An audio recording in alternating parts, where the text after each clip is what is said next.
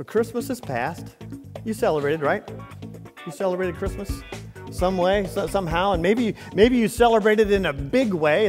Here at Oakwood, we celebrate in a big way when we do Bethlehem Live, and we have the Christmas series, and we have the Christmas Eve celebration. It's all big, and it's grand, and it's great to do that.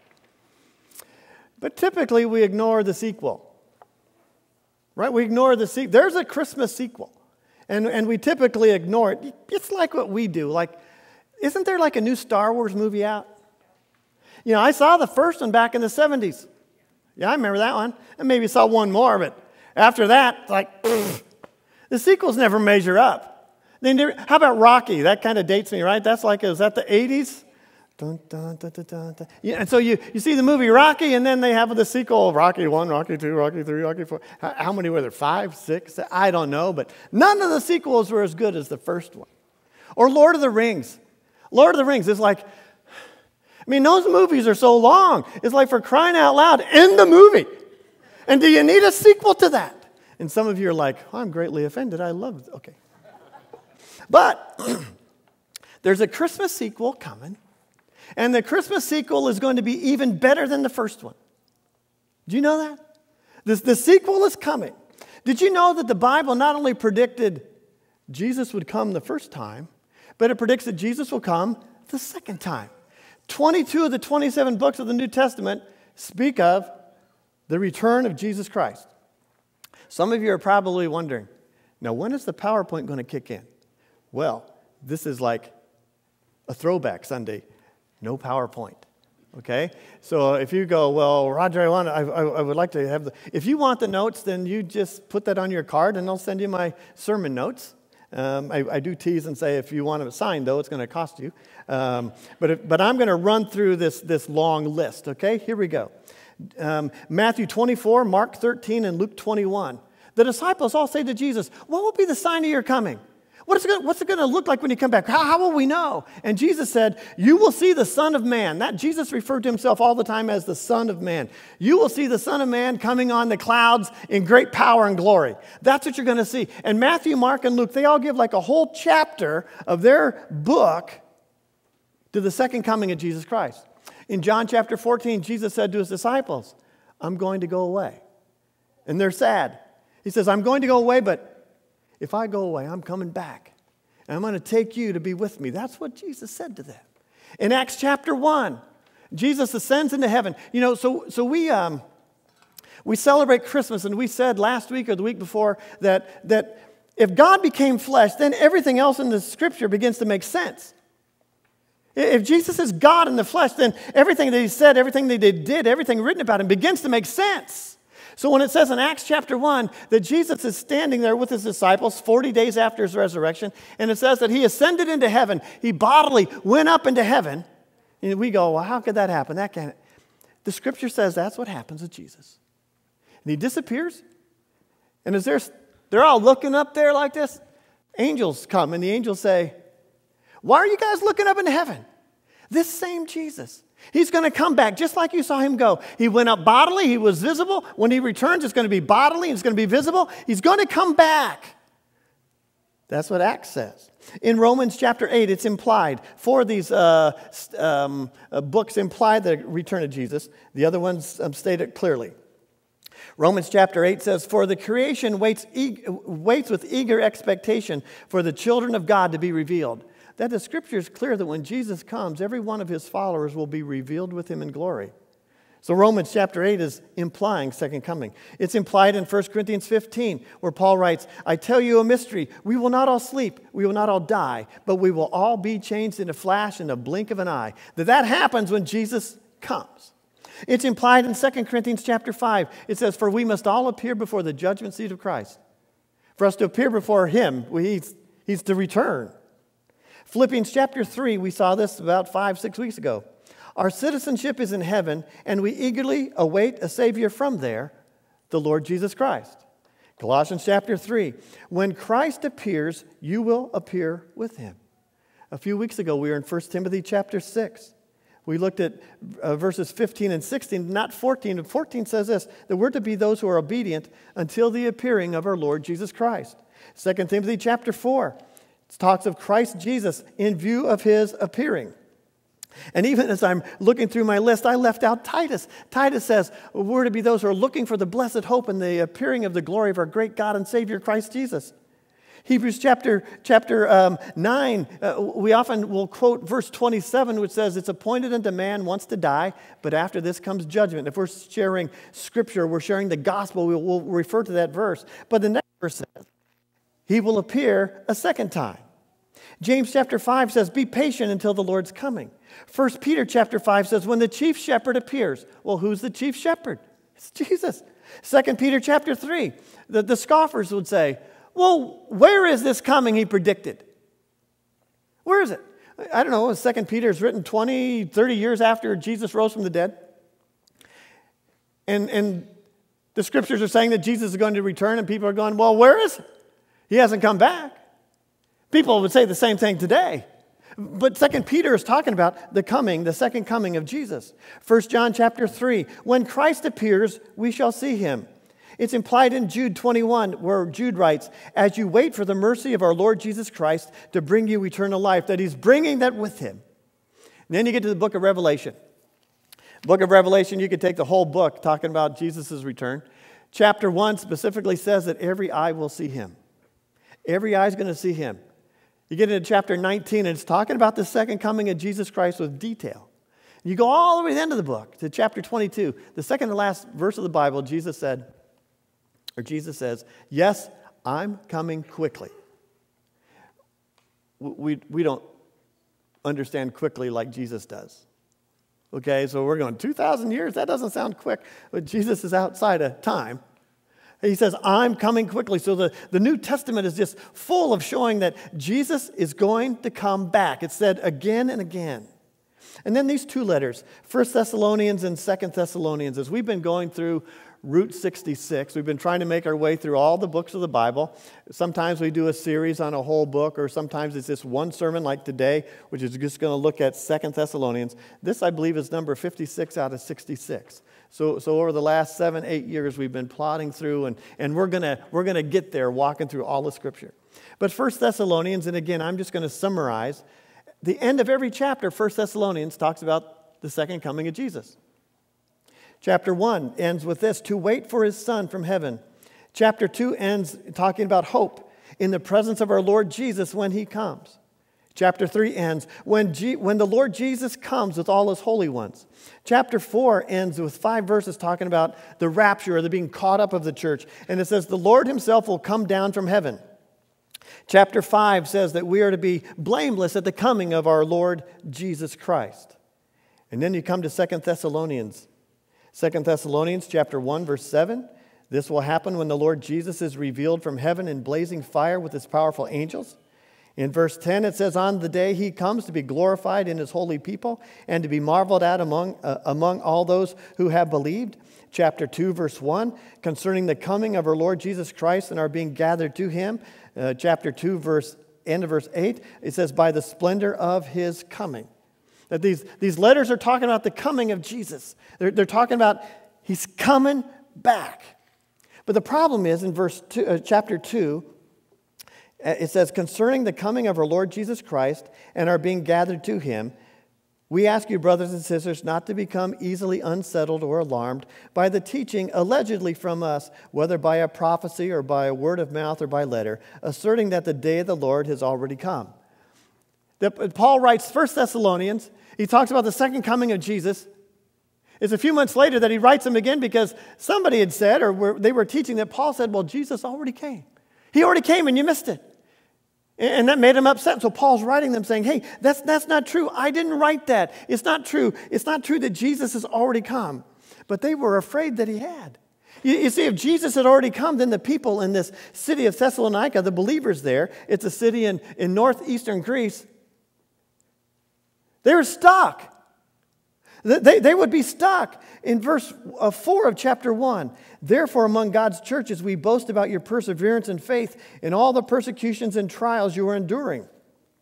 It goes on and says at the end of verse 5, talking about their suffering. They're suffering for the kingdom of God. And it's like, when Jesus returns, the suffering is supposed to be done. The trials, the persecution is supposed to be done. And if Jesus already came back and they're still experiencing persecution and trials and suffering and troubled, and there's no relief, they're stuck. They're stuck. It says in verse 7, and give relief to you who are troubled as well, that there's no relief. Jesus came, there's no relief. They've missed out. And it's shaking them. In verse 7 again, when the Lord Jesus is revealed from heaven in blazing fire with his powerful angels. How'd they miss it? Jesus is coming in blazing fire. How did they miss it? Sometimes it's like when it says in the scripture, every eye will see him.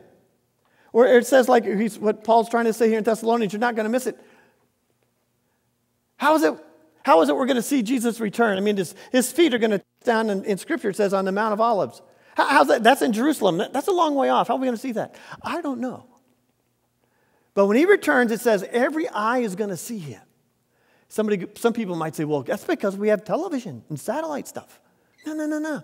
It's going to be bigger than that. Every eye is going to see him, and every eye is going to know who he is. But they're afraid that they've missed it. In verse 9, they will be punished, talking about those who do not obey the gospel, do not believe. They will be punished with everlasting destruction and shut out from the presence of the Lord and from the glory of his might on the day he comes to be glorified in his holy people and to be marveled at. That idea that he's going to come and he's going to administer justice. They don't see that yet. They're stuck. Did they miss it? He's going to be marveled at.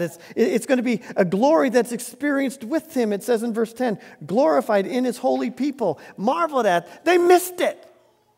That's what they're feeling, like they've missed it. And Paul wants them to know they didn't miss it. He wants to clarify. Wouldn't that be awful if you as a follower of Jesus Christ found out that Jesus Christ came and you didn't know about it? It'd be awful. And so Paul writes 2 Thessalonians to take away this fear, to take away this thing that was scaring them. So here's what I believe Paul wants us to know from 2 Thessalonians. Number one, Jesus is going to return to earth. Again, 22 of the 27 books of the New Testament tell us that Jesus is coming back. 22 of the books of the New Testament say there is a Christmas sequel. Okay? There is a Christmas sequel. We celebrate his coming at Christmas, and we're going to celebrate his coming again. What day is that going to be? I don't know. In chapter 2, it talks about the day of the Lord. In the scripture, the day of the Lord is either one day or it's a segment of time. So the scripture teaches, first, we could look in 1 Thessalonians, and you can read that on your own, chapter 4. It talks about this thing that we call the rapture of the church. The word is to be caught up, that a trumpet will sound, and those who place their faith in Christ will be caught up in the clouds with Christ. Some say that we're caught up in the clouds with him, and immediately then we return to this earth with Jesus, and that's the second coming. Others would look at Scripture and they would say, well, there's the being caught up, but Daniel and Revelation also talk about this 7-year tribulation period. That there's this period of time where things are very bad on the earth, okay? And then at the end of those 7 years, Jesus returns and sets up his kingdom. Now, which one is it? Well, I think it's the second one myself. I think there's two parts to the day of the Lord, the rapture and then the coming and the tribulation between. Could I be wrong? Yeah. Could it be all at once? Yeah. So what's the most important thing that Jesus wants us to know, what God wants us to know? Paul wants to be clear, Jesus is coming back. Jesus said, nobody knows the exact time I'm coming. Jesus said, I don't even know, the Father knows. So if Jesus doesn't know, why should we spend our time trying to figure that out? Don't worry about that part. Because Jesus in the Gospels, he says, here's what you do to get ready for the coming. Just be ready. Just be ready. Be serving me. Be following me. Be ready. So the one thing that's for certain is there's a sequel to the Christmas story. And Jesus is coming back. That's number one. Second thing that Paul wants us to know would be we will not miss the second coming of Jesus Christ.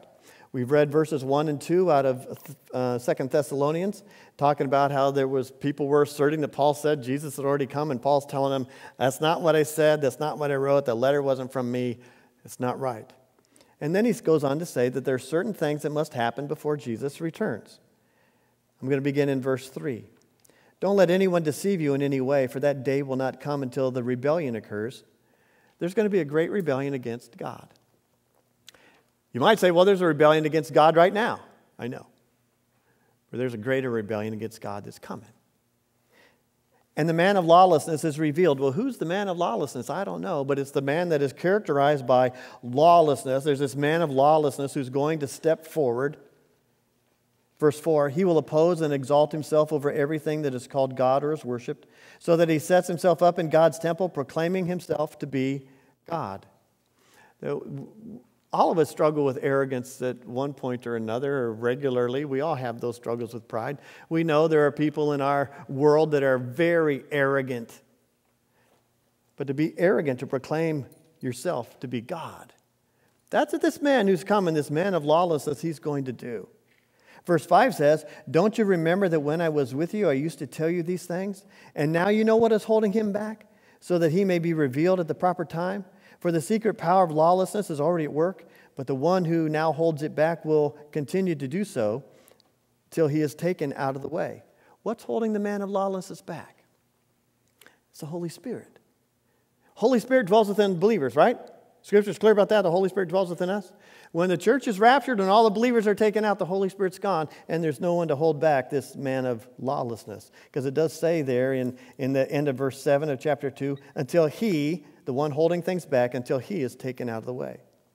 It says in verse 8, then the lawless one will be revealed, whom the Lord Jesus will overthrow with the breath of his mouth and destroy by the splendor of his coming. The coming of the lawless one will be in accordance with how Satan works. He will use all sorts of displays of power through signs and wonders that serve the lie, that this one who comes will be a miracle worker. When it talks about the wonders that serve the lie, what's the lie? Well, the lie is back up in verse 4, where he proclaims himself to be God, and he's working these miracles to try to prove to people that he's God.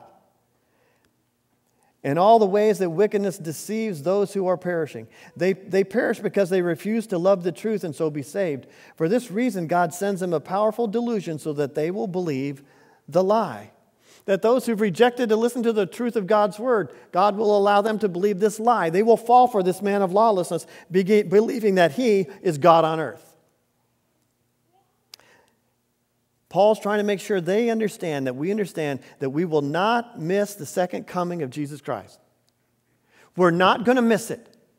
And when we read those verses again, when it says in verse 7 of chapter 1, he's going to be revealed with blazing fire with his powerful angels, the day he comes to be glorified in his holy people and marveled at. And it speaks of it again and again in the scriptures. Jesus wins. Jesus is going to win. So Paul wants us to know Jesus is going to return to earth. Paul wants us to know that we will not miss the second coming. And Paul wants us to know that we are to stay faithful. What do we do in light of his coming? Do we try to figure out exactly when he's coming back? No. What do? You and I are to be those who are faithful. Verse 15 of chapter 2, so then, brothers and sisters, stand firm and hold fast to the teachings we passed on to you, whether by word of mouth or by letter. What does being faithful look like? Stand firm on Scripture. Stand firm in the Scripture. Somebody might have said to you at Christmas time, so you really believe that Jesus is God in the flesh? And your response would be, yes. That's what the Scripture says. Or so if somebody said to you, well, do you really believe that Jesus Christ is going to come back? The answer is, yeah, well, that's not going to happen. Well, remember, if Jesus is God in the flesh, that makes everything fit together. It makes everything fit together. We're to stand firm on the Word of God. And we've seen today, real fast anyway, that the New Testament says that Jesus is coming back. Stand firm on the Word of God. Chapter 3, verse 1. As for other matters, brothers and sisters, pray for us that the message of the Lord may spread rapidly and be honored just as it was with you. Pray that we may be delivered from wicked and evil people, for not everyone has faith. And he's saying here to make sure that we stay on mission. The mission continues, the message needs to continue to go out. Stay on mission. That's how you stay faithful. Remember God's faithfulness, verse 3. But the Lord is faithful, and He will strengthen you. That we're to be faithful because He's faithful. And then we're to live a disciplined life.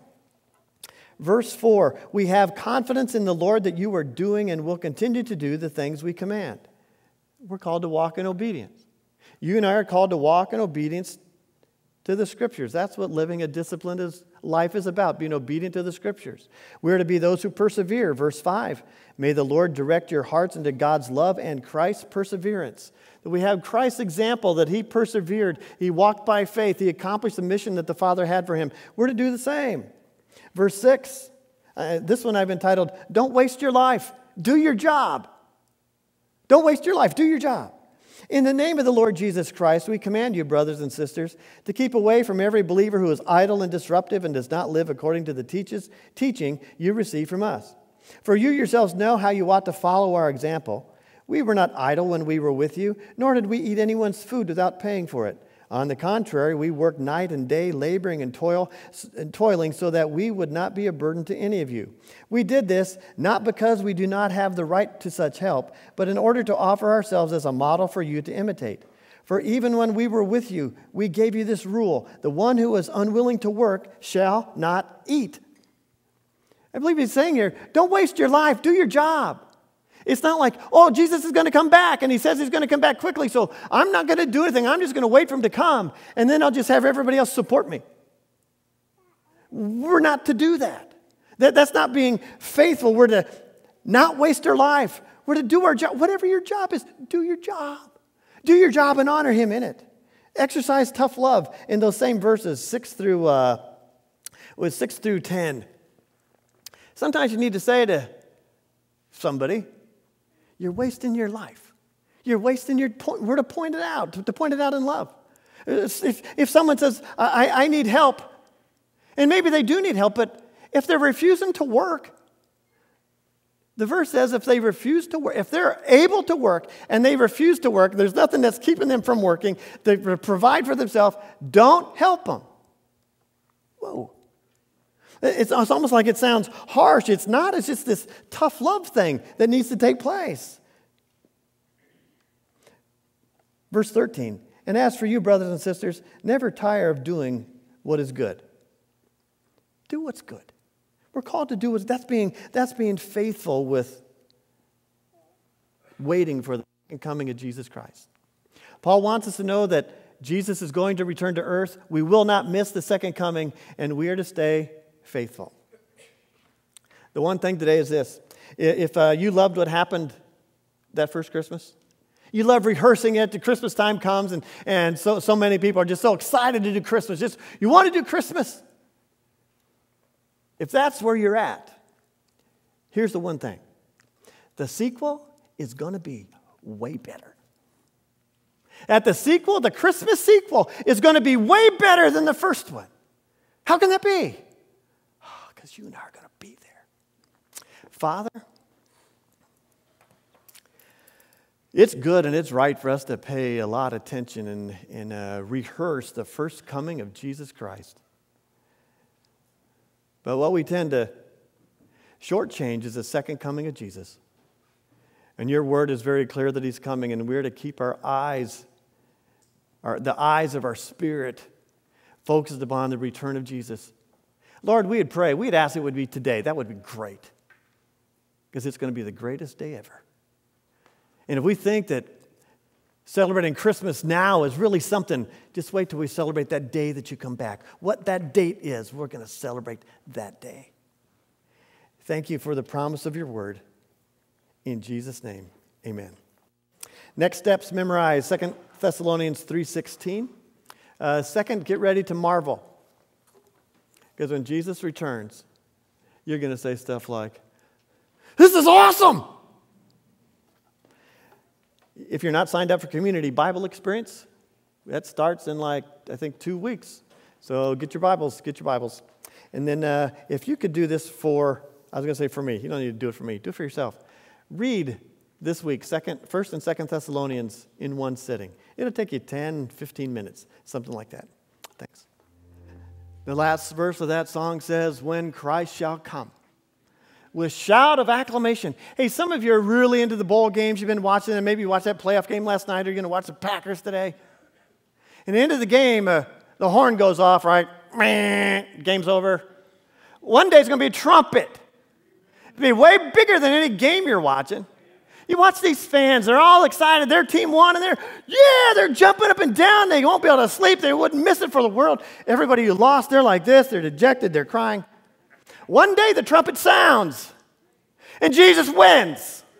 And we're going to be there with him. We're going to be excited about it. Oh, yeah.